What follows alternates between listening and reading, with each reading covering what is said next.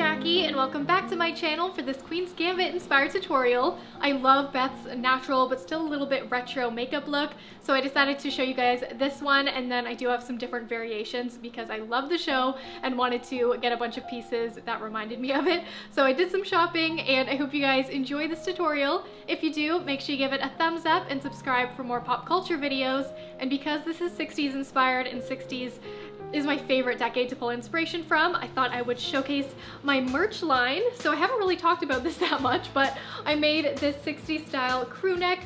So this features a bunch of my favorite 60s recreations that I've done that you can find on this channel. And yeah, it will be linked down below in the down bar as well as right before the comments. You can see all the different pieces in the collection. So I hope you guys will check it out if you're looking for a new sweater, and let's get started with this look. I have my skin hydrated and I've been loving the Halo Honey Moisturizer from Farmacy. My skin felt a bit dry and this completely saves it. I also added on any past blemishes or even current ones so that there's no added like dry, flaky texture when I apply the foundation and powder. And I've also prepped the lips with the Laneige Lip Sleeping Mask. These are winter favorites that I love. It is currently a snowstorm as I'm recording this. And for foundation, I'm using my favorite, the Rare Beauty foundation. It looks super fresh. I added in a dot of a lighter L'Oreal concealer. This helps lighten up the foundation a bit and it takes out the natural redness in my skin, gives me a blank canvas to work with. Plus, the Rare Beauty is my most used foundation ever. I love the texture, a little goes a long way, and adding in a bit of a higher coverage concealer does make it a higher coverage foundation. And I'm using a bit of powder to set the skin in areas that I crease. And because Beth is so pale, it looks a bit flat without adding in some of those natural contours back, so I'm applying under my cheekbones, blending out, as well as defining my chin, slightly my jawline. I usually use Nudie from Too Faced, which is an eyeshadow, but it's a great shade for when I'm this skin tone.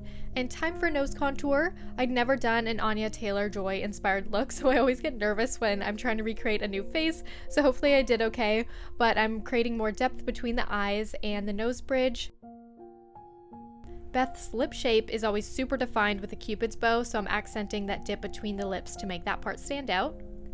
Of course, I always say this, but in case you're new, transforming always just gives me a bit of a challenge. It's super fun to do, but you can always take inspiration from the base of the makeup look, like the eyeliner style, the products I'm using. You can try the lipstick look, and just add it into your own beauty routine. You do not have to go full transformation, but it's a fun way to have a topic every week and give you guys new makeup tips in a fun way. Got the contours done as best as I can today, and it's time for blush. So I love the original Rare Beauty formula, but today I'm using the latest launch, and on my fingers I'm patting it up the cheekbones, and this looks very natural and is perfect for barely there type of looks. Go with a muted rosy tone, whatever product you have, and then I'm going to add the Spotlight highlight a little later. Usually I do all my skin steps first, but I didn't today, and let's move on to brows. Her brows are cool toned while her hair is warmer, gives a nice contrast, so I'm going to brush up my brows, and I'm using the shade 3.5 and adding in some stray hairs, and then with the shade 5 also from Benefit Precisely My Brow, I'm going to add, again, a really light hand, adding in a couple strokes in the sparse areas. I've been really liking blending these two together. I can like fake the shape with 3.5 and then add in a bit of dimension. Beth has gorgeous skin and it tends to look very fresh and dewy, so my favorite highlighter is the Spotlight highlight, and if you're interested in Charlotte Tilbury products, I do have a full brand review. This is one of the top products that I recommend, so I'll have that linked as well. A highlight always helps to create more of a convincing contour. I love to apply it to the tip of my nose in the nose bridge. And let's move on to shadow. It's very subtle. We're going to take a matte gray-brown and apply it all over the lid and up into the crease. I deepened up the outer portion of the eye a bit more. We're going to keep this blended, but her eyes are very wide set, so I'm focusing the shadow further outwards.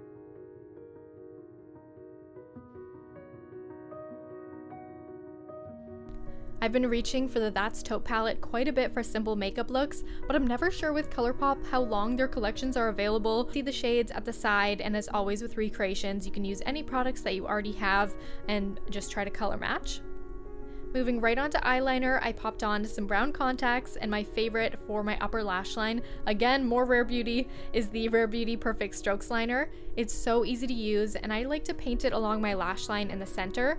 I always start along the lash line to make sure the eyeliner has a good amount of product on the brush and get a sense of what I'm working with, and then I'll create the wing, which in this case is a little bit higher than the end of your natural lash line, and then pull this wing outwards, and we're gonna go back in and build up the line in the center of the eye a bit more. I love this subtle eyeliner look. I think it's perfect for every day with a retro feel, and the rest of the look is more barely there. Then with a light eyeliner pencil, something like Anastasia Pro Base or this Benefit Brightening Eye Pencil, start to apply on the outer waterline. You can also apply this to the inner corner and under the lash line. If you want to make your eyeliner pop, take that lighter shade and draw it right above the eyeliner. I love using this product because it does have such a fine tip, so it's very easy to use. Wiped off my lips, and I'm adding a touch of mascara. Her lashes weren't all that noticeable until the bolder 60s look, which I will be recreating as well, so keep on watching for that. And the lip shape is like 2 triangles, and this is my go-to lip liner. It's Iconic Nude from Charlotte Tilbury, and then I've patted over a light pink to recreate the scene where Beth is super hungover, but she still manages to look very pretty, especially in this mint dress.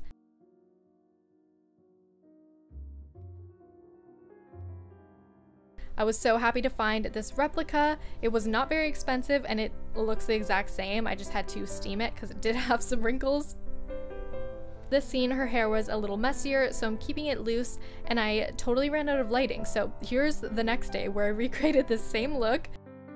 And make sure to comment down below the pop culture password, which is chess can also be beautiful. And let me know in the comments as well if you play chess. I never learned, but I can beat my boyfriend repeatedly at checkers, so I think that's brag-worthy. I'm adding an authentic 60s fragrance. This is the Eau de London by Yardley, and another lip combo that Beth wears is a muted orange base red. So this is the ZC and Picasso collection. I featured these really cool products in a Fallon from Dynasty transformation recently, and I was obsessed with the Picasso lipstick. And finally, my favorite Beth makeup moment when she's inspired by the 60s pop star on screen. So to switch up her makeup, I'm taking the Too Faced Killer Liner in this gray shade, and I'm going to draw on a 60s inspired dramatic crease. So with my eyes staying open, I'm going to create a subtle half moon shape slightly above my natural crease, but I usually overdo this more. So this to me is like a bit more of a toned down version, and I'm making it super simple. I've etched in the initial shape, and then I'm thickening up the outer portion and starting to fade it into a triangle. And then with a blending brush, I'm going to soften out this edge, and these liners are very easy to blend and control. I changed up that eye look in 10 seconds, it's really fast. And then to make the lid pop, I'm still using the That's Taupe palette, and I'm using this silvery shade all across the lid. And I've had a couple questions if I've ever tried magnetic lashes in my comments. So I did have this pair from Kiss that I got in PR a while ago. I never tried it, so let's give it a try. I'm painting on the liner adhesive, adding a bit more drama to my liner, and then popping on these lashes, and my first thought was, oh my god, that was so easy and not messy. There was no little white glue showing, which often happens, but the inner corner I did struggle with, like always. Finally, the bold liner underneath, which the first time I saw this, I honestly thought it was ugly, but then I thought, you know what, it's kind of fun. So I switched up the eyeliner I'm using. I decided to go with this Perfect Diary pen because it's a bit thinner than the Rare Beauty one, so I felt like I'd have more control. And this is another pen that I really like, as well as the MAC brush stroke liner. I feel like all of the ones I recommend have very similar applicators, and that's the type of liner I love. I'm recreating that lip shape lightly, and then I'm mixing 2 sheer metallic shades. First one is from MAC, it's a very pale champagne shade, and then I brought in more of a purpley shimmery shade to give more depth. And the first lipstick totally reminds me of the Yardley lipstick ads from the 60s with very paled out and pearly shades.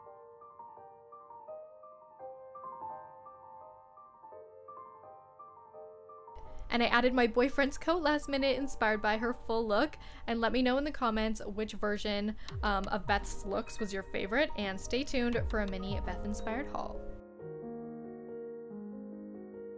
As for shopping, I find a lot of TV and film inspired stuff on Poshmark because I just put in keywords. So this really cool green turtleneck that has like half sleeves, which she wears a lot of tops like that. I found this for like, I don't know, $13 or something off Poshmark, and I love it. I think it's super cool. And then other things that I got, I also thrifted this chunky knit sweater, which is like a perfect fit for her meltdown scene.